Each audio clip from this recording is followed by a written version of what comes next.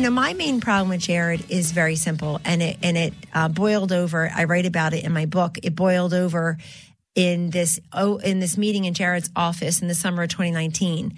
And I walked in. He called the meeting. It was Jared, Brad Parscale, Ronna McDaniel, the head of the RNC still is, and Mick Mulvaney, then chief of staff.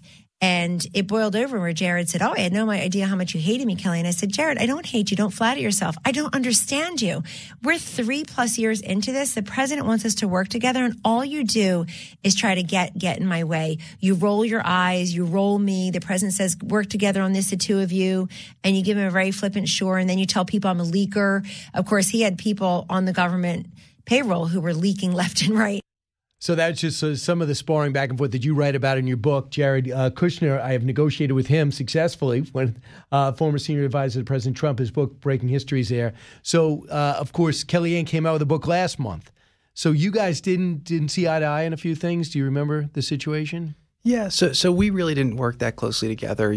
She was on the campaign for the last couple months, and she did a very good job with the communication. She was on television all the time and did really, really strong with that. When everyone else was jumping ship, she stayed. Well, she was a little shaky during that time, but she got to the right place. But again, she did a good job advocating for the president on television. And then we got to the White House. It was about getting things done, and I was more kind of working on policies and getting things done, and she was in the communication. So she really doesn't show up much in my book because, again, I was working on Middle East peace. I was working on securing the border, building the wall. I was working on, Operation Warp Speed. I was working on prison reform.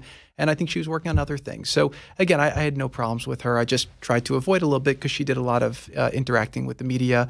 And I think she had different things she was working on, and I had my own things I was working on. And a guy that you did not see eye to eye with who was an infighter is Steve Bannon, who didn't last long. And when he left the White House, he quickly combined with another book to really hit the president pretty hard when he left. What was that like, being that you left the business world and then you suddenly had to deal in the White House with Steve Bannon, at that time Reince Priebus, who seemed to combine against you? So Steve actually was a phenomenal ally on the campaign. He was very, very helpful with the campaign. He's extremely smart. Yeah, he was, again, like I said, he was a great partner on the campaign. And then when we got to the White House, I don't know why he started going after me. I write a scene where I think I tried to mediate between him and Gary Cohn because they were leaking on each other. And he basically said, I'm going to break you in half. And maybe he thought I was siding with them over him. But I think we agreed on a lot of the policies. We agreed on securing the border. We agreed on more protectionist trade policy. And we agreed on the deregulation. But all of a sudden, I felt like I was getting leaked on all over the place. And I was very out of my element. I'd never been in Washington. I didn't talk to the press at all. Like, how did I get here? And I basically had an inflection point. I write about this where I said, okay, if I have to fight back, and I can either try to leak back at him or I could do my game. And I kind of said, look, I can never out-leak a leaker. Like, if your heart's not in it and you're not good at it, you're never going to beat somebody who's good at it. And so I basically said, look, the only way that I can sustain is I have to get tighter, just focus on getting things done, and that's the best way to do it. So I played the long game, and ultimately, what I found with my opponents that I write about in the book is that I actually never defeated them. What happened is I was able to kind of create a foundation for myself where I can focus on getting my things done, and often they blew themselves up, which is what happened with Steve. And so, look, I wish him well. I supported his pardon at the end. He was there for us in the first campaign when very few people were. And I wish him nothing but the best. Right. Saying he's back with the president. He's back tight with the president, it seems. Again, you never know what the perception is and what's actually happening, but he's definitely become a very strong voice for MAGA. But one thing I will say too, like he's very big into the R on R, Republican on Republican Civil War stuff, and that was his thing at Breitbart. And I think that fighting the establishment was a good thing. But when you're governing, right. What I saw is that the parties are not ubiquitous, right? They're basically collections of tribes. And if you want to pass legislation and get things done, you need to figure out how to unite the tribes and get people together. And maybe that's why he wasn't the best influence when he was in the White House. And also some of the other battles. Mick Mulvaney had a rival, and it was Pat Cipollone, correct?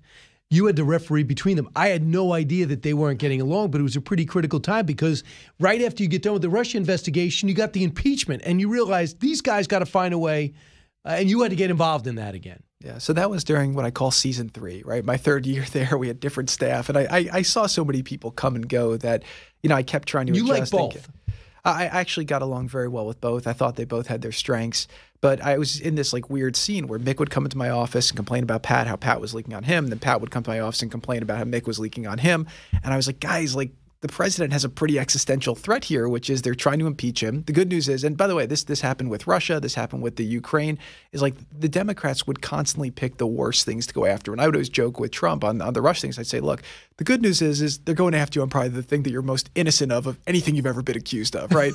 So the impeachment, they chose a stupid thing to try to impeach him on. And so we said, let's make him pay a political price. But you have to make sure you have the right legal strategy, the right communication strategy, and it doesn't work when the chief of staff and the chief legal counsel are fighting with each other. And so for me, after my kind of first year, I tried to really stay in my lane a lot more and say, everyone was criticizing me for getting involved. And by the way, probably rightly so, right? I viewed it as a business guy. There's a problem. You have to get involved and try to fix it. But the more I tried to fix other people's problems, the more they would start leaking on me and resenting I was involved. So I kind of got tighter. And I saw here that this was an existential threat for the president with the impeachment. I had to get involved.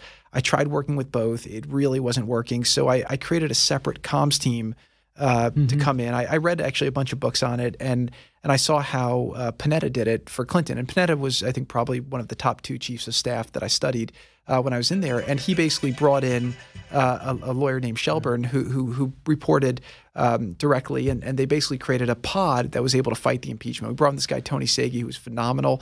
Hogan, Gidley came in, was phenomenal.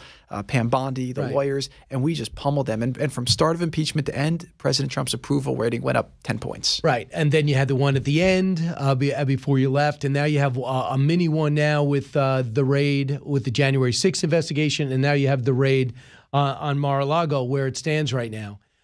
Have you thought about what more you could have got done had you not had the Ukrainian phone call, had you not had the phony Russia investigation? So I think the biggest impediment was COVID, right? By year 3, we'd actually gotten pretty good at it, and we were used to it operating in a very hostile, combative environment. And I think Trump had finally figured out how to move all the levers of power. We had great people in all the different areas.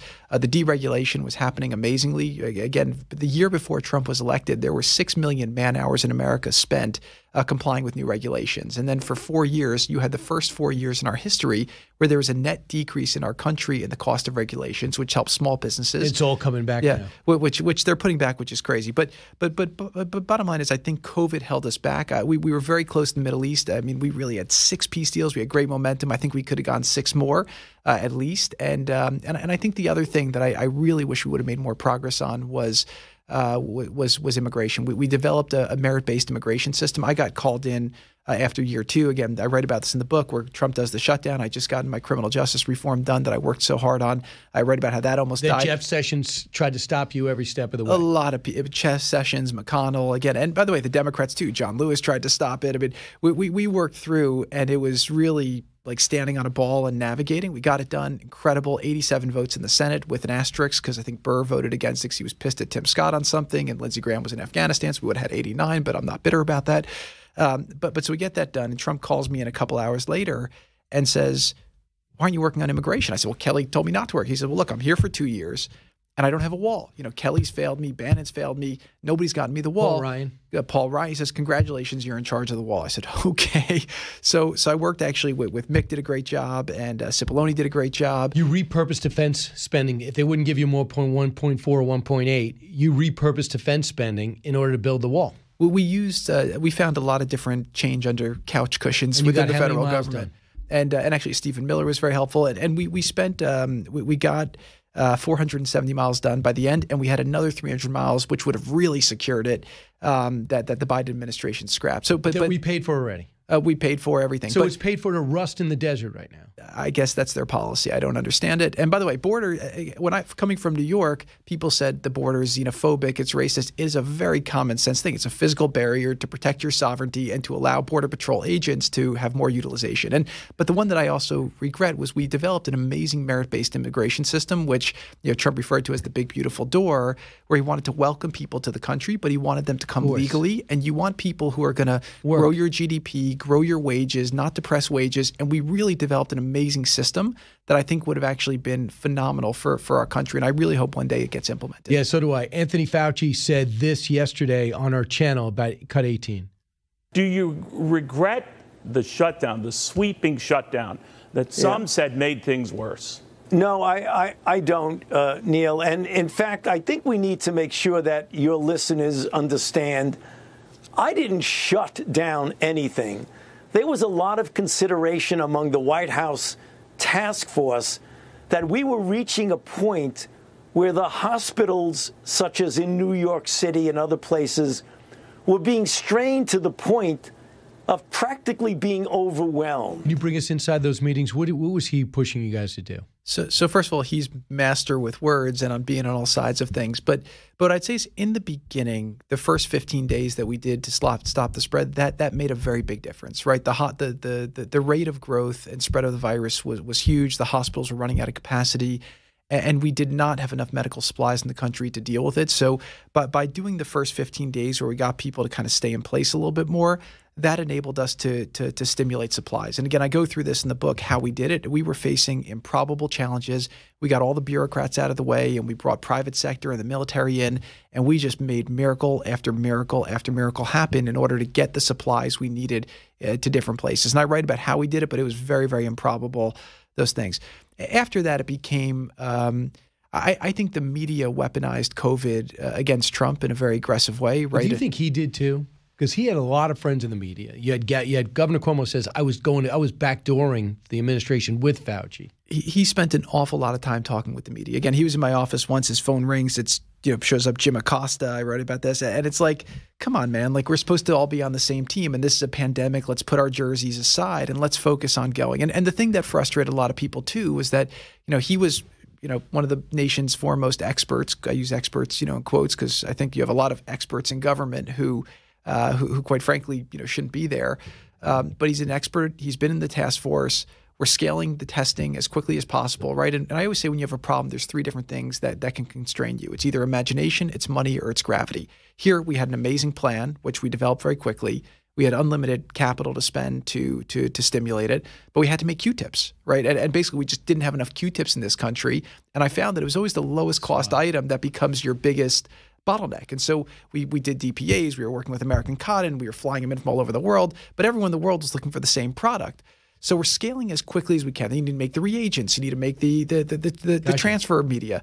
And so we're scaling it all up. We figured out miracles to do it.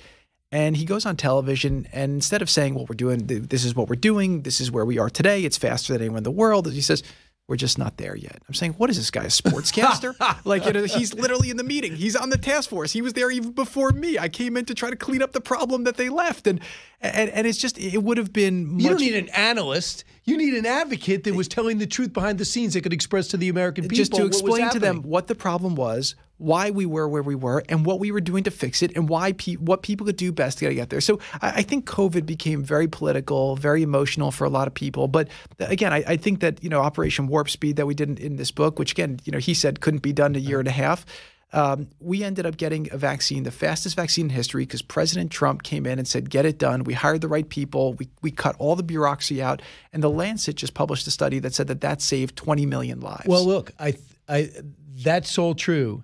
And I know when the president says it, when he brings up the vaccines, he says, why are people booing me at these events when I bring up the vaccine? I know the answer. It's the mandate. So if you tell the people, take the vaccine, it works, I'll show you the study, it's still my decision. When you tell us, take the vaccine or you're fired, take the vaccine or you're not allowed in, that's when the American people just can't get their head around it. Some overreact and get 2 masks and 5 vaccines and 6 boosters, and others don't. Do you agree with that? 1,000%. We were never for vaccines. We never imposed. We were never for mandates. We never imposed mandates. But I do think that the vaccine was a miracle. I think it was safe. At least the first iteration. I thought it was very effective, historically effective.